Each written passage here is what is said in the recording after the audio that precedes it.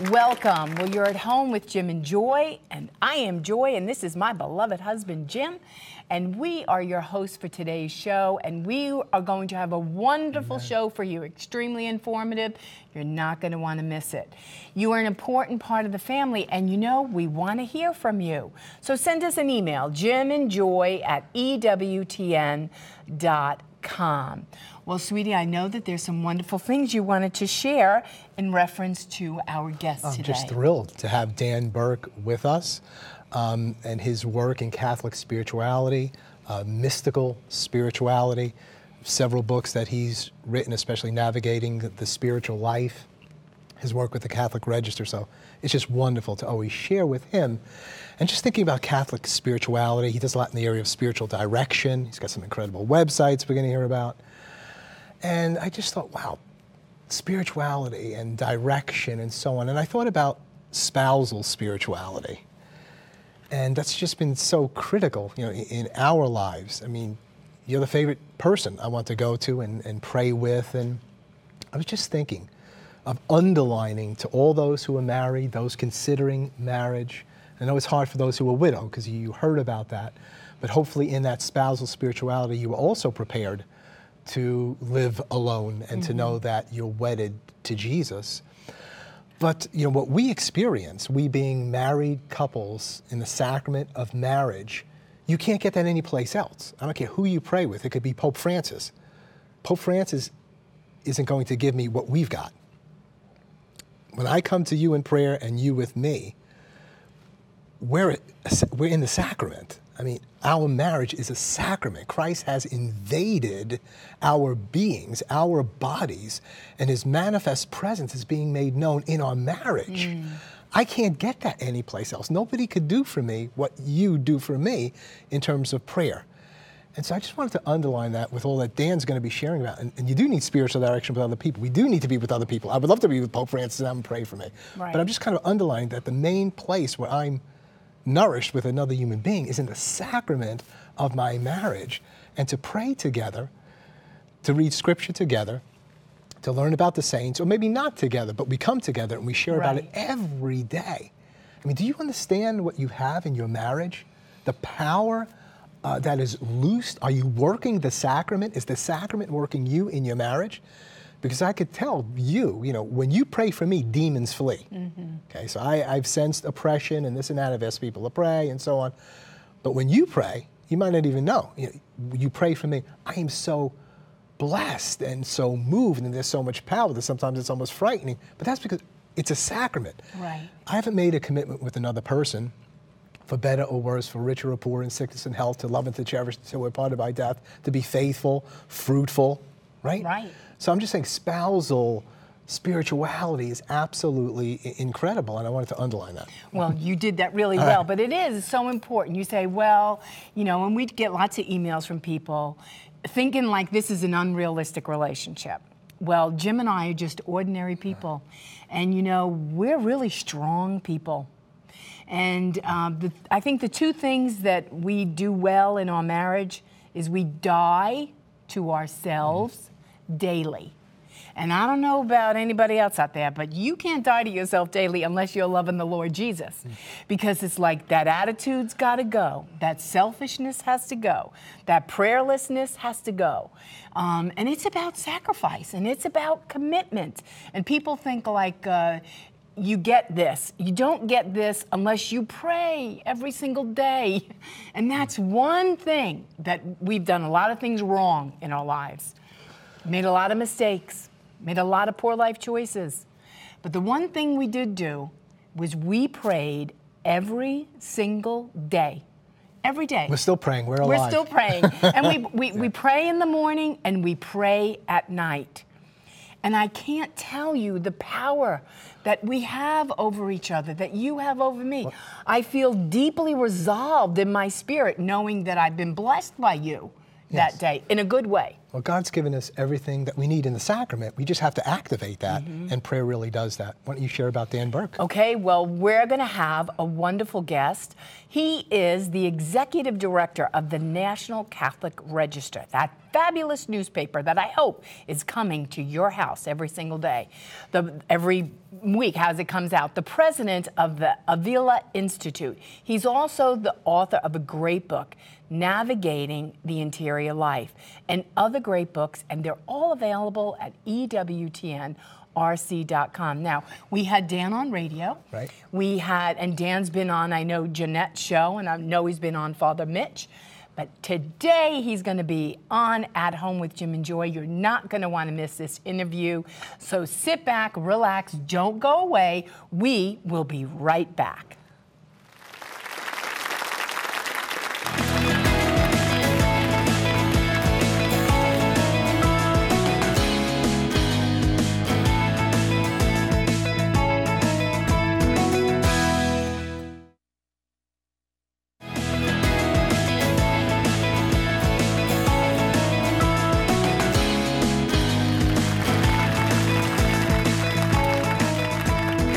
Welcome back. Well, you are at home with Jim and Joy, and today we bring to you Mr. Dan Burke, and he's written a wonderful book. It was #1, right? Yeah. It beat out one of the Pope's books. It's totally problematic. One of my favorite writers of all time is Pope Benedict, and yeah, it won the Reader's Choice Award. It beat out Infancy Narratives, but I actually am somewhat ashamed of it. I always tell people the Pope's book is way better than my book. But I was very honored to be on a list with Pope Benedict. What an So odd beautiful. dilemma. Yeah. Well, he's written a fabulous book, one of his many books, and it's called Navigating the Interior Life. And you can get that book. It's item number 55865. Just go to EWTNRC.com or call 1-800-854-6316. Maybe you would like to take an interior journey of your spiritual life. So who are the mystics? What am I doing? What's going on in my life? Do I need spiritual direction? Dan is the man. So, Dan, we want to welcome you to At Home with Jim and Joy, and thanks for coming on over. It's great to be with you guys. It was easy for you to do because you work here too. I do. I just left my office. You just walked walked a hallway. That's right. That Not is- a big trek. There you go. Didn't get wet in the rain or anything. Yeah, poor Dr. Hahn, he did. Well, anyway, what we want to talk about is about your life, who you are, how you got to be here, being the executive director of the National Catholic Register, and all of your gifts and talents that you bring here to the network. Well, and beyond. And beyond, yeah. I mean, my life as a Catholic has just been an extraordinary journey, and I can't even, I couldn't have imagined it before my conversion, and God has just taken me on a kind of a rocket ship journey. And many times I've looked around with archbishops and, and being in special places and thinking, how the heck did a Jewish kid, from a dysfunctional family end up with all of these wonderful people?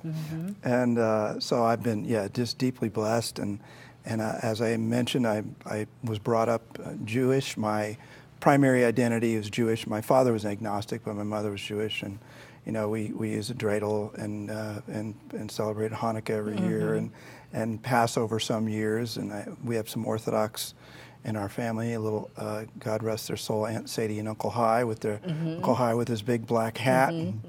But my home life was incredibly tumultuous and painful. Multiple divorces, abuse, and that sort of thing.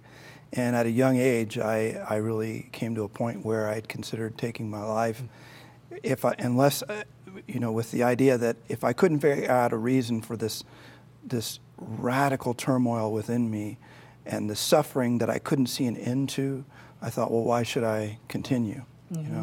And of course, we all know what happens when you cry out to God, when you come to those places and you're ready to hear the truth. God began to slowly and over a very long period of time unveil the reality first of who is Jesus, and helping me through wonderful friends to come to a relationship with Jesus as an evangelical. And then ultimately I'm a reader and a studier, and I used to read a book a week, I think, around that time, and read my way in many ways into the Catholic Church, to the mystical tradition. But that's kind of a real summary. I came in 2005, and I was blessed to come in at Our Lady of Foxfield in Parker, Colorado, under Archbishop Chaput and a wonderful Episcopalian priest who was converting at the time and helped me come into the church. Wow. You know, and so God really has taken me on quite a roller coaster ride. But I'm so grateful to be a Christian, so grateful to be Catholic, Amen. and to be in His church. On this journey, which it seems terrible, you said it so quickly, and I know it's so much that's in there. Thinking about your works, navigating the spiritual life, these 30-day books with various saints, your website, spiritualdirection.com, the Avila, because it's -Institute, is that what it is? Okay. It seems like, from what I can read and what you say, it's in the mystical tradition, a lot of that? Yeah. Well, was that a part of your own coming into the faith? Yeah, the mystics? Exactly. Well, so as I came into relationship with Christ, it was like you guys, you know, it was transformative, and it was real, and it wasn't just an idea or an ideology or a philosophy. It was a real encounter with God. But as is normal with everyone who takes their spiritual life seriously, I ran into difficulties in prayer. And I worked at a Christian book chain at the time, and I read probably every single book in the Protestant realm on prayer, but really did not find any of the answers. One day I stumbled, this wonderful evangelical man had compiled a bunch of Catholic content, and he de-Catholicized it, which isn't so good. But he took out saint, you know, Teresa of Avila was Teresa de Ahumada, which was her name before she was professed. Wow. And removed father, or if they were there, or sister, and but offered me this incredible wisdom that I could accept, because I wasn't friendly to the Catholic faith at that time.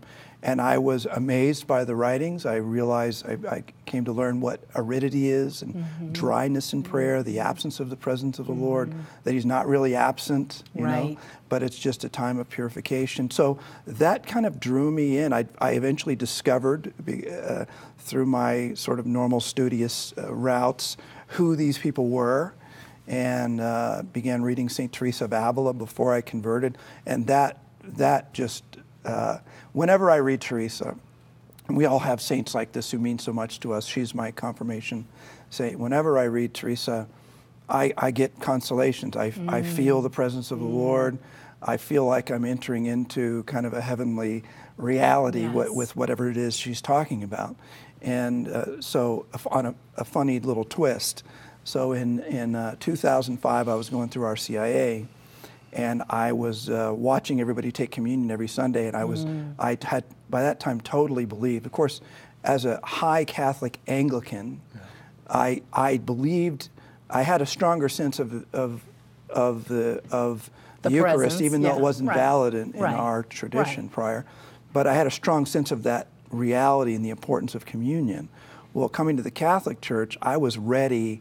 You know, I was cooked pretty quick. This is the body, blood, soul, and divinity. I get that. Yeah. So I walked out of RCIA one day, or out of Mass one day, and I went to the lady who's head of the thing, and I said, "Look, I'm cooked. I believe in the magisterium. This is Jesus' church, and I want to take communion. Right. That's what I really want, and I really would rather not to go back to RCIA." So on the feast of Our Lady of Mount Carmel, I was received and confirmed in the Catholic Church, which is a Carmelite, of course, solemnity, and I did not plan that.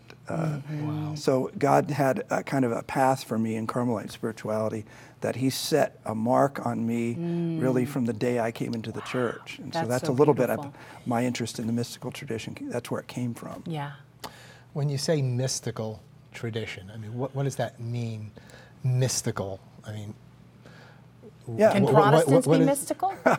Well, that's a thorny question, but certainly the mystical theology, for instance, is a theology of encounter. Okay. So you have moral and dogmatic theology about, you know, this is a sin and this is an ought, and this is how we understand the challenges of our time and all of these things. But mystical theology is a theology of encounter. It's how it is that we come to ever more deeply grow in our love relationship with God, and then in and through that, live out that love with others. So when we think of the word mysticism, we can think of it, a good word to think of is encounter, and the mystics are those saints who had profound encounters with God. I think that Mother Teresa will be named a saint someday. She obviously had those profound encounters, which resulted in this great and wonderful work of EWTN. But those people, as they write and experience the Lord in these special ways, can reveal the path to us or illumine the path, make it more bright and more clear for us so that we can come to know and love the Lord in a more powerful way. Yeah, and that term encounter seems to be so pronounced. For me, beginning with St. John Paul II, he seemed to really talk a lot about encounter, and then Pope Benedict and Francis is speaking about that. And I guess there's a whole philosophy, a school of personalism, maybe that's a part of it as well.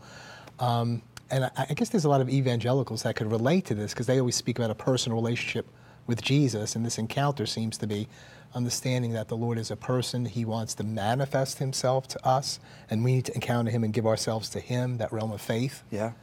Yeah, your quote, he wants to manifest himself to us, of course, comes from John chapter 14. And he says, and just to summarize it in a Jewish mind, if you live in this covenant of love with me, means I'm the only one.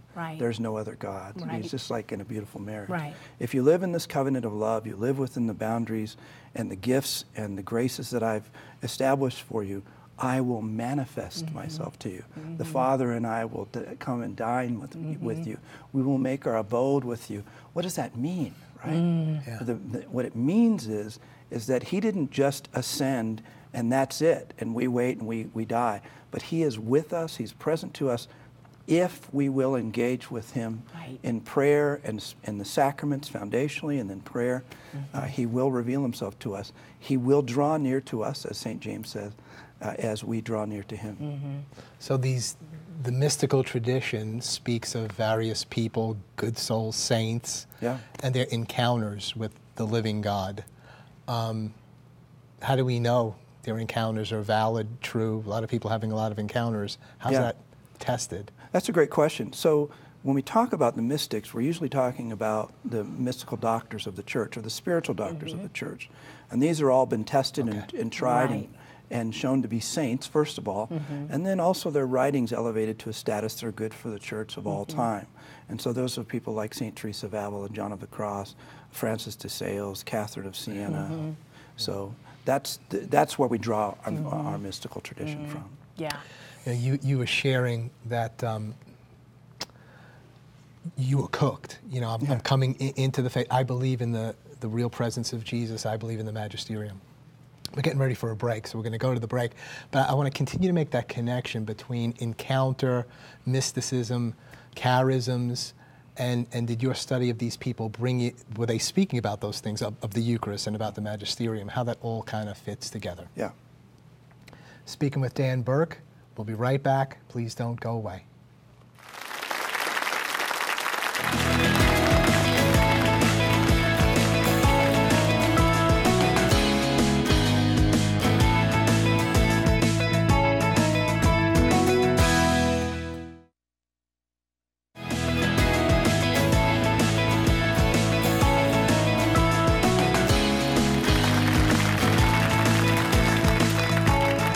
Welcome back. We're speaking with Dan Burke about Catholic spirituality, about the mystical tradition and all the great books that he has and resources on the web. And so, Dan, we were sharing right before the break, you know, the concern for me is you've got the stream of what I would call like mystical or charismatic, like get charisms moving upon people. Okay, they've been affirmed as saints after the fact of all this that's taken place. And then you've got this structure and apostolic tradition and hierarchy and bishops and priests being appointed. How does that work together? Do they feed each other? How does it work? Well, a mystical tradition and even the way that we live out our faith, be it in special charisms or whatever, always has to be rooted and aligned with the magisterium. And one of the ways that we discern whether or not, as you say, there are encounters in people who claim certain things, one of the ways we discern whether or not it's true is, are they in submission to the church? If you look at the spiritual doctors of the church, St. Teresa of Avila, John of the Cross, Teresa of Avila in particular, and John, but lived during the Inquisition, and she was investigated at one point, and she was very clear in her writings, as are all the saints, that we, what it is that we believe must be in submission to the church. And she says even explicitly that if you find anything in my writings that are not in keeping with the church, I'll change it. Right. I live and die for the church. So the authenticity and the proper expression of charisms always comes on a foundation of submission to the church. Why is that? Is it just because we're kowtowing to some hierarchy and that's what lets us do what we want to do? That's not the issue. It's because we as Catholics believe that the Holy Spirit has never taken a nap. He doesn't take vacations.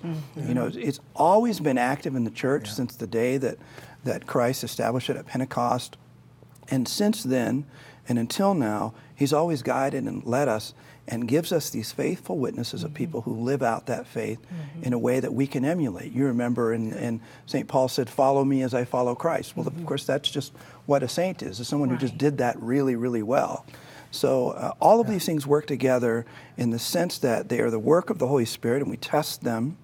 One, by submission. If you want to test a prophet, first thing the church will ever do, if you ever see people in our time who claim mystical traditions, one of the first things a bishop will do when they begin to get involved is say, stop.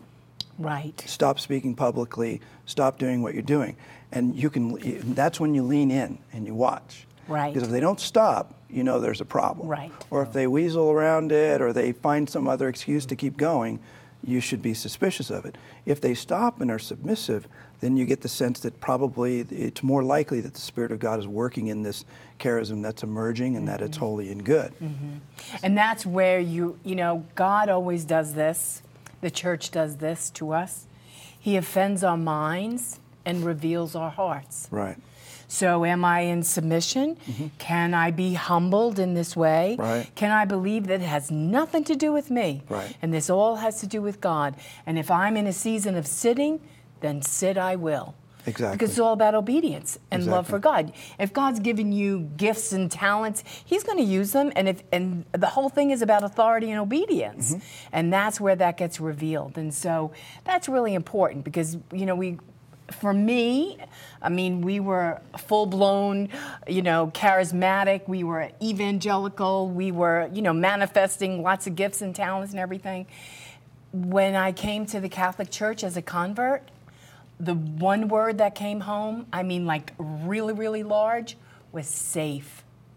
Interesting. This place was safe. Because you could discern, because you had a method of discernment, a structure to it. And also because we were charismatic and we're still charismatic, Sure. I understood that the Catholic Church had a charism that the others didn't. Right, right. So I deduce it through being charismatic to say there's a charism there to keep it, right. the teaching to upright the ship. We can't upright the ship where we are because we don't have the charism. Right. So it's not just structure absent of charisms. That structure and the apostolic has all come from in service to charism, really. Yes. It's in service. The structure is really, in a sense, a servant to the work of the Holy Spirit and the Lord, pouring Himself out it's beautiful. in and through the church. It's beautiful. And it's so freeing. Yeah. It's is. safe and free. And you can be as holy as you want to be. There you go. No isn't limits that to exciting? holiness. Yeah. Isn't that amazing? It's just unbelievable. Okay, we're going to go straight to an email.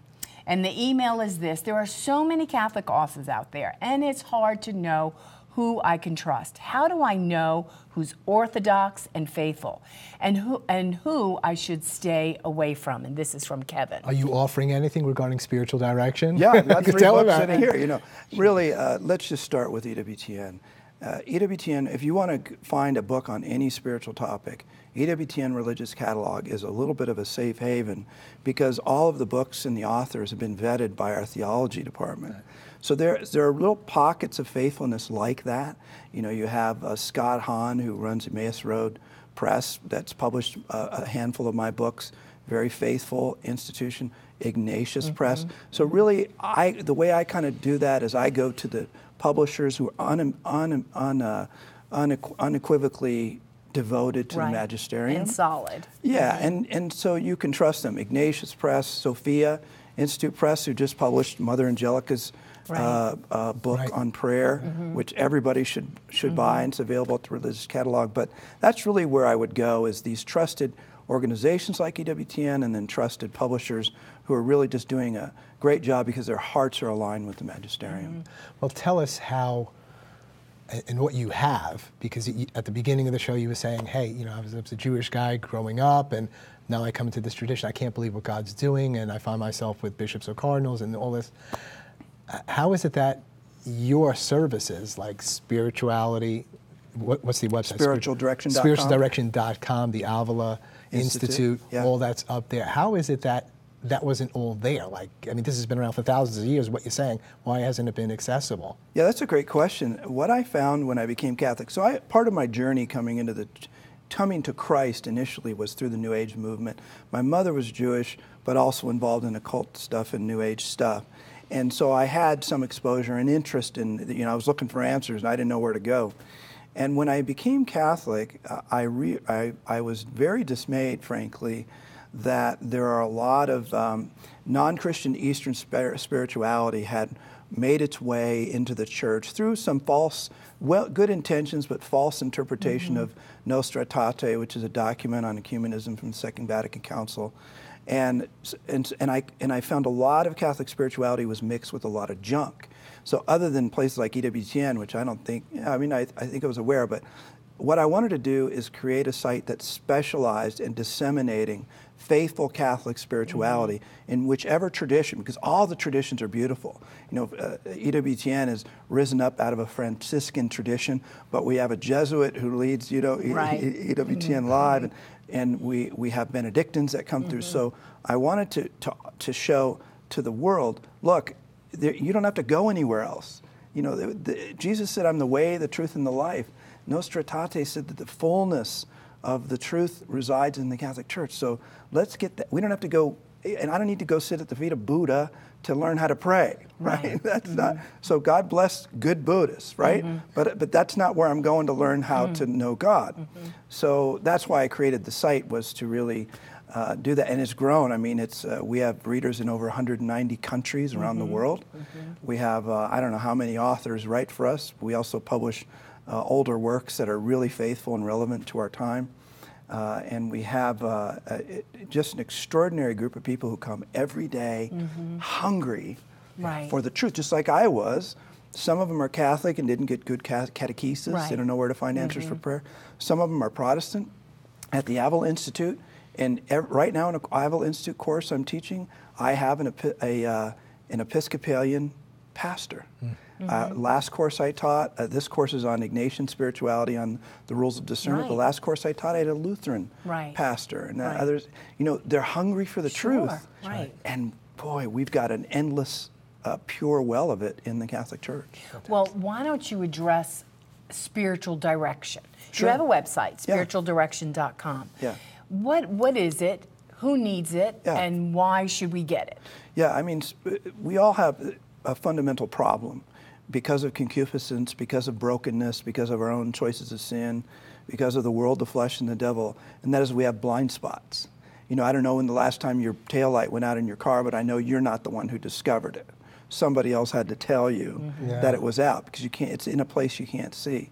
And so, God the Father revealed through St. Catherine of Siena another truth related to this, and that is, Jim and Joy, He designed you such that you were insufficient to go to heaven. You know, you needed help, and Joy, you were designed. Boy, am I helping him! Right? Yeah. I've heard a lot of stories about it, but it's all good. So we're designed inherently insufficient, which is a good thing that God did for us, so that we would be dependent on one another. We'd love one another. Of course, we need priests to give us the Eucharist. We need priests to bring us to reconciliation. So we need someone else. And so these are kind of fundamental reasons why we need typically a third person, another person in our life. The Holy Spirit is leading us. We need someone to help us to discern, to help us see patterns that we can't see, blind spots, to help us understand maybe someone who, you know, if you were going to go climb Mount Everest, and one time my dad wanted to climb Denali in Alaska with me, And we would have never done that without a guide who had already done it. Right. Because you can die when you do that. Right. Now the spiritual life is way more serious, right? It's eternal consequences. Jesus said the narrow road is very difficult in Matthew 7, and hard to traverse, and the wide road is very easy. Well, we need wisdom from the saints, from people who have more advanced prayer lives than we do, more advanced in virtue than we are, so that they can help us look at our lives and come to a better understanding of where am I, what I would call a Godward self-awareness, and then based on that, what's the next step? How is it that I orient my heart to God and move, make more progress spiritually? So that the purpose of spiritual direction, the director's role is he's not the protagonist. His role is to help you listen better to the Holy Spirit and discern God's will. And by the way, did you ask me who needs spiritual direction? Yes. So I have a test. Can I show you the test to discern how? So hold your fingers like this, okay? And now bring up your wrist here, and then put them right there and there. Do you have a pulse? Yes, sir. Okay, so if I'm you alive. that's how you know. Right. If you have a pulse, you need spiritual direction if you want to grow in the interior life. Right. And sometimes in spiritual direction, maybe your wife, your mate has been telling you something for a long time and you're just not hearing it. Right. But then a spiritual director comes along who maybe you can hear it differently. Yeah. And then it's like, oh, okay, well, maybe that's something I really do need to address and really do need to work on. So, is there something you want to share with me that you're learning? No, you heard it all and I've heard it all. I mean, I think, it is. And I think what we bring to each other in marriage is we are iron sharpening iron. No doubt. And marriage can really help you grow spiritually. Yeah. My wife, Stephanie, is very holy, a wonderful, incredible woman. And it's so frequent that I think you talked about this at the opening of the show, it's so frequent that we help lift one another up, that, when the enemy's oppressing one of us, we follow St. Ignatius's wisdom, and that is we reveal the work of the enemy, of feeling a little down, feeling a little oppressed. We pray for one another. Sometimes we put holy water on one another. Sometimes, we pray together every day, just like you guys do. Yeah. And, that spousal relationship, if you can't find a director, the spousal relationship doesn't make up for it, but it can really help when you're aligned spiritually and both pursuing God together. Let's take an email. Okay, we're going to go straight to an email. It says, how do I know if I have a good match for a spiritual director? I've been to 2 different priests, but I haven't felt a click yet. Both are diocesan priests. Should I try elsewhere? And this is Scott from Minnesota. Depends why. Yes. Sometimes if you go to a director and they don't think you're wonderful and they make you uncomfortable, that's a really good thing. Yeah. My director, I picked her. She's the head of a religious order, and it's because she rebuked me at one point. I was in her presence, and she did one of these to me, and I said, do you give spiritual direction? She said, yes. I was in between at the time. Because I want someone who's not going to make me comfortable. Right. I really actually want someone who is going to help me to be holy, and that may be painful. She made me do exercise, which saved my life. Right. Physical exercise. Physical exercise, right. Because I was too imbalanced. I don't, I pray. I love my wife and my kids. I pray and go to Mass. And that's it. All the rest is for the kingdom, right?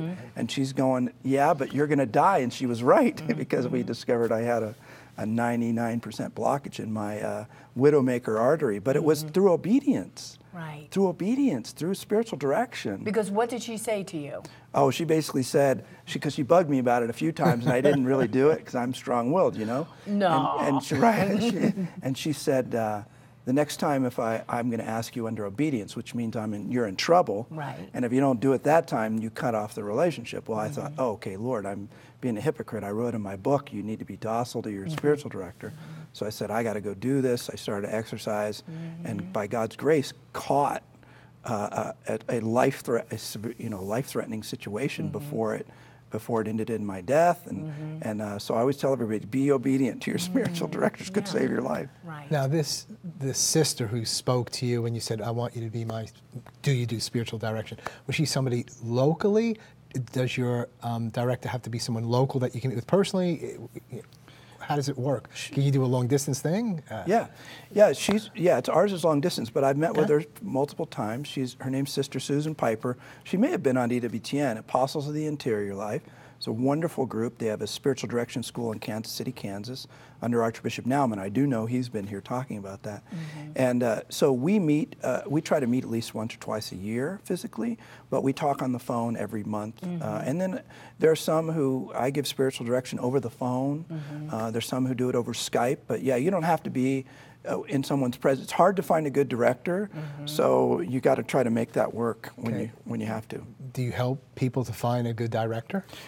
I would love to have that service on the site, and we'd love to build that up. And we have a long-term project, but it takes a lot of vetting and capacity and that sort of thing.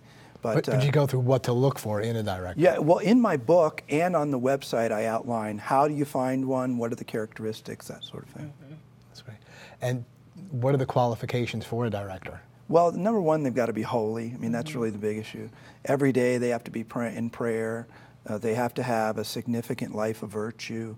They need to be themselves. All the same things that makes a person holy must be true in a director. And then they need to be in spiritual direction themselves. I would never go to a director who wasn't being directed, right, themselves.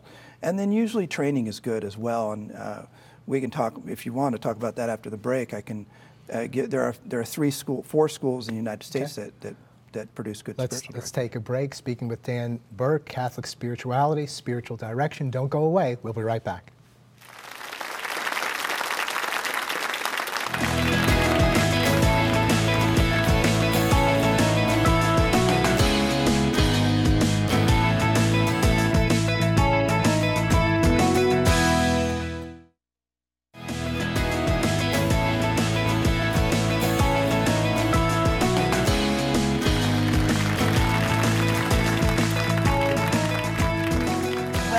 Well, you are at home with Jim and Joy, and you know, I always tell you this, that you are an important part of the family. And because you're family, we would love to have you come and join us live at home right here on our set. You could have met Mr. Dan Burke today. All you have to do is contact the EWTN Pilgrimage Department, or you can do that by emailing pilgrimages@ewtn.com, or give them a jingle at 205-271-2966. Alabama is wonderful. Amen. We would love to have you here in Irondale, Alabama. Because of all Dan's spiritual direction, you are probably in need of a spiritual retreat. Well, EWTN is a great place to come. Well, right now we're going to go straight to Joan, who is in Rome. Joan, what do you have for us today? Well, greetings from Rome, and you know what? What a fascinating topic you have today, spiritual direction. Now, of course, when I hear the word direction, I think of someone or someone helping me getting to where I want to go. And direction, of course, for us is we want to get to heaven. Now, spiritual direction, of course, can come about in 2 ways. There can be readings, there can be the Bible, the life of saints, the catechism of the Catholic Church. Or, of course, we can have a person, a priest, directing us, a spiritual director. But I have to tell you, one of my favorite people, the person who guides me, who leads me, who teaches me, was the first pope that I ever met. And that was John the 23rd. I think I've read everything that he's ever written. He had such humor and openness and generosity. And what drew people to him was his being drawn to people, his love of God, God's church, God's people. And, you know, for me, when you see and feel love, you yourself become more open to listening. You become more open to following directions, to being taught. Now, of course, John, Pope John, St. John, he gave spiritual direction by example as well. He guided people with humor and kindness, but also clarity and firmness. And he always thought of himself as a priest first, not a patriarch, which he was at one point, or a diplomat. And, you know, his secretaries sometimes got a little upset because the Pope made it clear he wanted everybody who asked for him to be admitted. And he said to them, you know, maybe we can teach them something. Maybe they even have to go to confession. Now, John called for the Second Vatican Council. He wanted to bring fresh air into the church. He wanted to give a new impetus to spiritual direction, whether it was for clergy or whether it was for the laity. And the funny thing is, when the Cardinals of the Curia found out that he wanted to have a council, they said, "Your Holiness, there is no way we are going to be ready by 1963. And the Pope responded, "Well then, let's have the council in 1962. Now, I'm almost out of time, but just give me a few more seconds to tell you one of my favorite stories of John. He was visiting the Roman hospital, which is actually blocks from where we are, the Roman hospital of Santo Spirito, or Holy Spirit. He walked in the front door, a nun approached him, the director of the hospital, and she said, "Father, Holy Father, I am the superior of the Holy Spirit." And the Pope laughed and smiled. He said, "You're very lucky. I'm only the vicar of Christ." Well, there's a lot more stories about John. Maybe someday we can do a show on him. But for now, back to you. Thank you so much, Joan. What a solid and delightful sharing about spiritual direction and John the 23rd, St. John. Your thoughts about her sharing? Well, she said a few things that are really important. One is, in order to properly grow spiritually, we need to do spiritual reading. And so we do that through reading the lives of the saints or books that they've written. That's absolutely critical. That does what I would call tilling the soil of the soul to make it more malleable so that when God plants the seed, that is very important for spiritual growth. And then spiritual direction with respect to having a person to help us. They really are inseparable. You need both. And without that outside person to kind of even help you to navigate, like, what are you reading in Teresa and does it apply to you? Or John and John of the Cross, and how does it apply to you? You need that person to take that wonderful, rich truth that you get from Scripture and the saints and figure out how to apply it to your life. So what she said was exactly on target. You were sharing earlier about some groups that people might be able to go to if they're looking for spiritual directors. Yeah, there are 4 schools that I've vetted in depth and visited in the United States. One is the Heart of Christ Spiritual Direction School in Ann Arbor, Michigan, run by Tisa Fleming and Jeanette Barbicane, wonderful holy women. There is a school in Florida, in Clearwater, Florida, Marian Servants of Divine Providence. I think their website is divineprovidence.org, and they give wonderful Ignatian spiritual direction training. There's a school in Kansas City, Kansas, as I mentioned, under Archbishop Naumann and Sister Susan Piper and the Apostles of the Interior Life. You can find out that information about them at schooloffaith.com. And then the last one is the Lanteri Center in Denver, which is run by the Oblates of the Virgin Mary, I think. The Father Gallagher, Timothy Gallagher's order, who writes about spiritual writes about the discernment of spirits and how to pray in Ignatian prayer methods, that sort of thing. So those are the 4 schools in the United States that we endorse because they're faithful to the magisterium. The Kansas City one's Carmelite, the rest are more Ignatian, and it gives you a good... So if you're looking for a director, sometimes you can contact these schools, and they can give you the names and numbers of graduates who are open to taking directees. Tell us more about the Avila Institute, because you may have people out here that are doing spiritual direction. What categories do you have of people that are doing spiritual direction, and you're doing a lot of training in that area? What are you offering? Yeah, the Avila Institute was formed really to advance the mystical and ascetical patrimony of the Church in an institutional kind of setting. It's all online, so you don't have to, that's why we have students in 25 countries. Right. So we have priests, religious, and laity all studying together, deacons as well, and it's really beautiful to watch them become friends. Many of them feel isolated around the world, and they come to find the people who are like you guys, they're on fire, and it helps to stoke the fire. But we have graduate studies in spiritual theology, and we study all the major traditions. We have courses that cover all the major traditions. And then we have what are called personal enrichment courses. So those are for people who are busy, like you and I, or people who do apostolates, who don't have as much time to do graduate level work, but who can spend an hour a week in a lecture and maybe an hour a week in reading and take those courses for personal enrichment. So we offer all of that. You can find it at avila-institute.com. .com. All of our professors have, in the graduate study, have they're approved by our bishop and have degrees from pontifical universities. They're theologians, and so it's just an incredible gift to be a part of. As well as coming to that site to learn, training, the fellowship that's there. Are some of your staff, the teachers, going out and sharing as well? Yeah, we a lot of us travel and speak regularly. I mean, my full-time job is with the National Catholic Register, but I have the great privilege of everywhere I go. Usually, all my speaking requests come from my books and that sort of thing, not from the Register. Right. So what I usually do is go out and promote EWTN and the Register, and then talk about the spiritual life. And then our professors do the same. Dr. Anthony Lillis, our academic dean, has an incredible book coming out, and it may be available any time now, called Fire from Above from Sophia Institute Press, the same organization that's helping partnering with EWTN to produce Mother Angelica's works.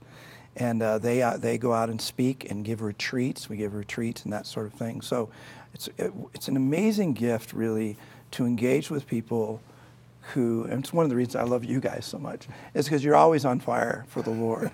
And it's an amazing gift to be able to serve people who like that, because none of us are complete and perfect in all of our knowledge, right? There's always someone that can help us to grow spiritually. And then when you do that, when you throw that little coal into the fire and light, it gets hotter and more pure. And we have nuns who regularly dial into the courses which are taught online from Malta. And you want to guess what time they are taking these courses? 2 a.m. in the morning. Why are they doing that? One nun said that she was very tired. Her superior said, well, maybe you need to stop taking the courses. She said, no way. She said, this is what gives me the sustenance that I need to help serve the poor and to minister to the people I'm ministering to. And so it's an extraordinary gift to be able to do this. Okay, so tell us, how do you find time to do all these things? Because you're doing lots of things. Well, it's really God's hand. I mean, you guys have Her Choice and the great ministry there. You kind of get this. But one, I don't have a TV. If you don't have time to serve the Lord, I have one tip for anyone. Stop watching television. Toss the TV. Yeah. I haven't had one for more than a decade. But I'm here, of course, at EWTN the vast majority of the time. The news business never sleeps, and sometimes I don't. But God has brought wonderful volunteers and people who just love and serve the Lord, and who are good. And every day on the way into EWTN, I have a meeting on the phone with folks around the world, around the country, who are doing these works. And then I come here and I work for EWTN on the way home. We have meetings, and it all works out. But we rely on the Holy Spirit and trust that He'll give us every day the resources we need to do what we do and to serve who we serve, and it all seems to be getting done. I mean, the registers flourishing, subscriptions are going up, and we're reaching millions of people around the world digitally, and so as long as that's happening and the home life is good, which is a big test, right? Big test. Because if that gets it ain't real there, it ain't real anywhere. That's exactly right. So that's kind of a test. If that my wife keeps an eye on me, and also as we keep an eye on one another. But that's really how it gets done. It's the Holy Spirit blessing the work, and a lot of really wonderful people who give their lives away to help other people to heaven. Okay. We're going to go straight to an email. It says, I feel discouraged when I see the lives of saints because they seem to have an unrealistic ability to practice virtue. How were some of these saints able to do these things, like live only off the Eucharist, hear confessions for hours at a time, or even resist certain temptations? If we are called to be saints, how can we obtain this heroic virtue? That's a great question. This is from Rashid. The challenge is, when we read the lives of the saints, we read about where they ended up. Right. Right? We didn't read about where they start. Right. If you want to be encouraged, go read Augustine's Confessions, or go read a little bit about the life of St. Ignatius. Both of them were exceedingly sinful men. Both of them, it seems, had, were involved with sexual sin. St. Ignatius, beyond that, was stealing. And what these people did that made them saints is every day, you said it at the beginning, they decided to give their lives to the Lord every day, And every minute they could give their life to the Lord made them holier and holier. And we have that available to us, but we can't look at where they ended up. Right. Sometimes we need Augustine's Confessions, the lives of the saints in their early life, to watch how God had to change them, and how, St. Ignatius had to have a cannonball blown through his leg and go into convalescence because he was just this troublemaker. He was, starting a war, and his sister-in-law brought him books about Jesus and about good things, and he began to become holy. But no, a lot of the saints didn't start out saints. They started out just where you are, where we are, and it's daily giving our hearts to the Lord in the sacraments and in prayer. Dan, can you quickly mention the other two books that you got here? Sure.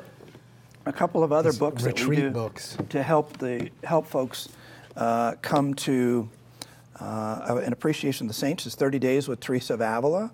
That'd be nice. And this one, a lot of people read it, and it's about her letters, and they're very practical. And she's giving spiritual direction to her brother and to other people who are struggling with sin. And that's one that people have said, I've really learned to love Teresa. She kind of intimidated me until I read these stories. The one you mentioned, Navigating the Interior Life, already, but Finding God Through Meditation is by St. Peter of Alcantara. He was her favorite, St. Teresa of Avila's favorite spiritual director, incredibly holy man. Right. And this book is How to Deepen Your Life in Prayer. Absolutely an amazing text. Beautiful. Wonderful. Well, you can get all of those books at EWTNRC.com. Go to that website, or you can call 1-800-854-6316. Go to the website, spiritualdirection.com, or to avila-institute.com.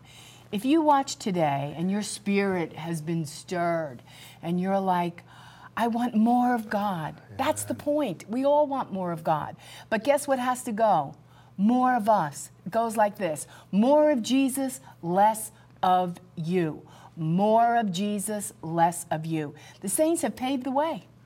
Right? Absolutely. And so all we have to do is read them, call on them, ask them to pray for us, that we too would have the courage, the strength, the grace, and the peace to finish like they finished. Well, keep it on EWTN. If you fall in love with Dan, like we are in love with Dan, just go to his website and look him up. You all have a blessed day. You're at home with Jim and Joy. Bye now.